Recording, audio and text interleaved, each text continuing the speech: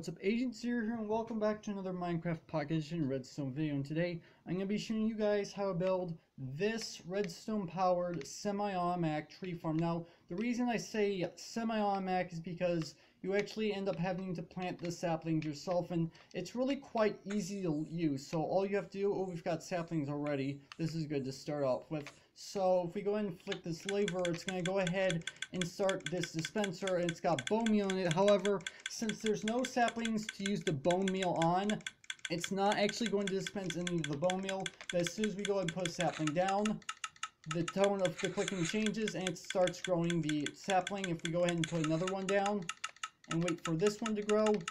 Now I actually started this one off a little bit early because honestly it takes quite a bit of time for a single sapling to grow. So we just grew 2 saplings, and it ended up crossing this line right here, which means these pistons all extended at once. And this way means that if you spam a whole bunch of saplings, by the time you're done, you're going to have yourself a massive block of which you can use to harvest your wood from, which makes it a whole lot easier to get your wood than just simply planting, growing, and chopping down just randomly in your world.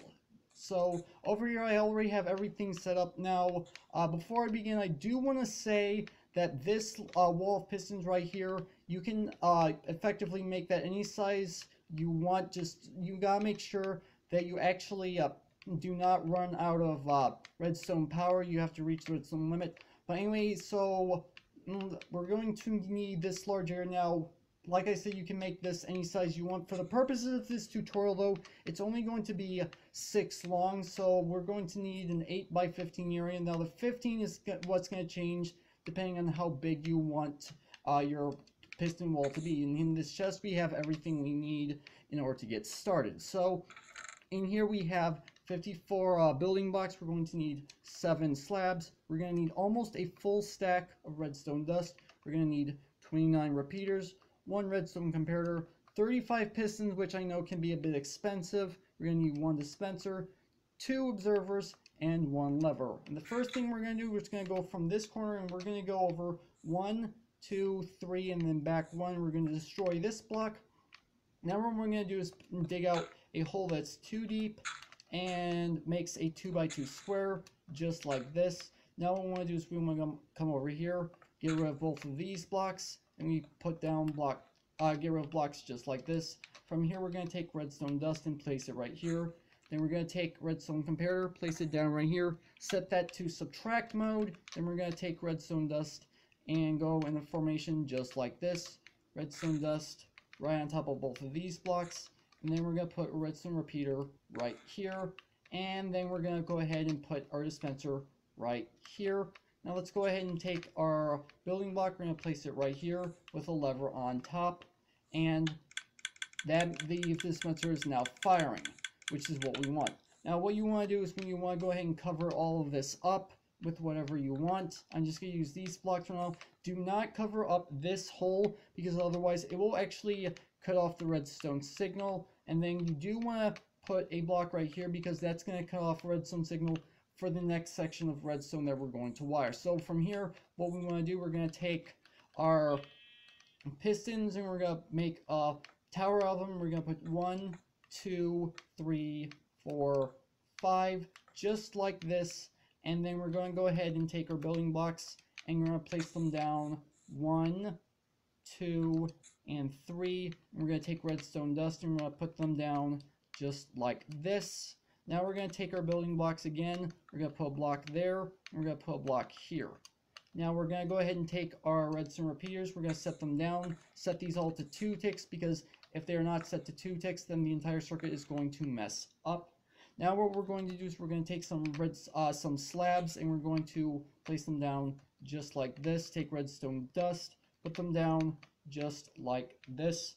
Now from over here we're going to start working building the actual detection part. So we're going to put a temporary block right here and then we're going to place our observer right here. That way our observer is going to be looking for the tree trunk, which is going to be growing right here. Now from here what you want to do is you want to take a slab and you want to place it right here. And the reason why you're using a slab is because we're putting redstone dust on it And if this is a full block, this is going to power this, which is something we want to try to avoid. Now we're going to place a regular block down right here. We're going to take redstone dust, we're going to put them in a line like this, then we're going to come around just like that. Now we're going to take a repeater, place it right here, set this to 4 ticks, then we're going to place a repeater right here, set to no ticks, and we're going to put a block right here. Now what we're going to do is place redstone on top of this block right here, and I did not mean to put that there. Now we're going to take a block and temporarily put it right here, and we're going to put a slab right there. And on top of that slab, we're going to put down a piece of redstone dust.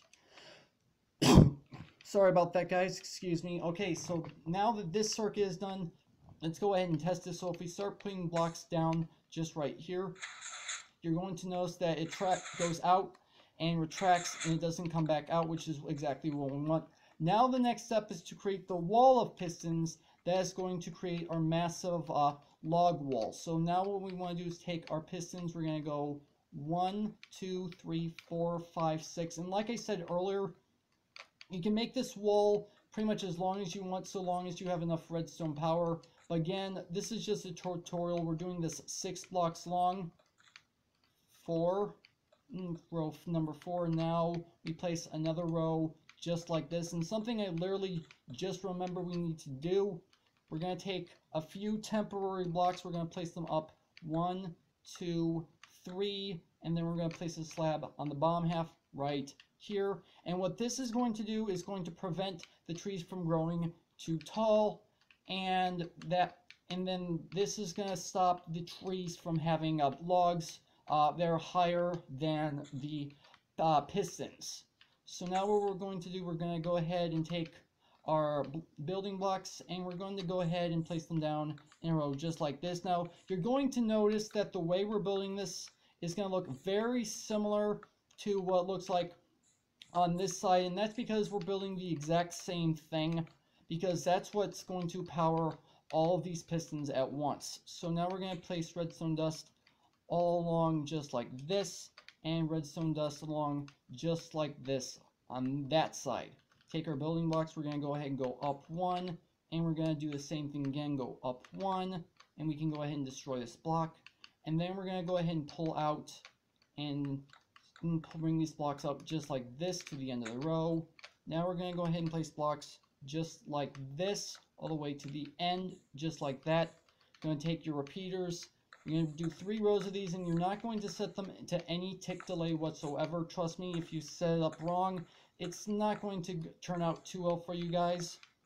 So then this repeaters, take our building blocks, and now what we're going to do is we're going to build out just like this, and then we're going to put an extra block on that side. And we're going to do the exact same thing with this row, 1, 2, 3, 4, 5, 6. I did not mean to put that there, with an extra block out to this side. Now we're going to go ahead and put down redstone dust just like this along this row, and leave this one open, and the same on these 2 rows, 3, 4, 5, 6, and this top row, 3, 4, 5, 6. Then what you're going to do is you're going to take your repeaters, you're going to place them down here, here, and you're going to place them here, and no ticks on that either. So then now what we're going to do is we're going to place slabs right here, we're going to place a slab here, we're going to run redstone dust just like this, and we're going to go ahead and take a block, we're going to put it down right here with redstone dust on top of it. Now we're going to take a block temporarily, place it here, go ahead and put down a slab just like this, put redstone dust on top of this slab. Now what we're going to do is we're going to go ahead and wire up our observer. So we're going to go ahead and no, it's going to go here, place our observer facing this way, so it's going to be looking for the tree trunks, and from here we're going to take redstone dust and we're going to make like a little bit of an S just like this.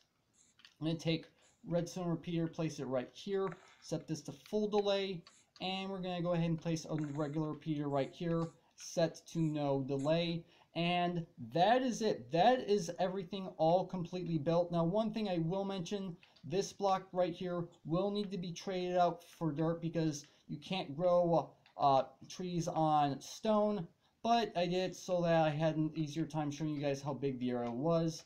So now if we go ahead and test this, let's go over to this side. We go ahead and take our regular building blocks. We're going to place them right here, and it extends and retracts once. Oh, and I was too fast. And that's what happens when you work with observers way too fast. So now let's go ahead and test this side. If we go ahead and place a block right here,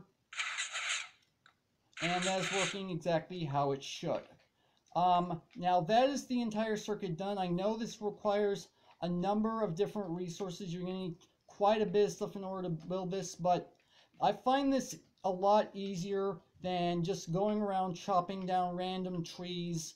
You're all collecting them in one general spot. One thing I will mention though, however, is that this does not work with dark oak trees, and that's because dark oak trees actually grow with trunks that are 2x2. So unfortunately growing those trees will not work, because for that you will need a double piston extender, which I do not know how to set up as of right now. If you guys can figure out how to set up one of those, feel free to do that.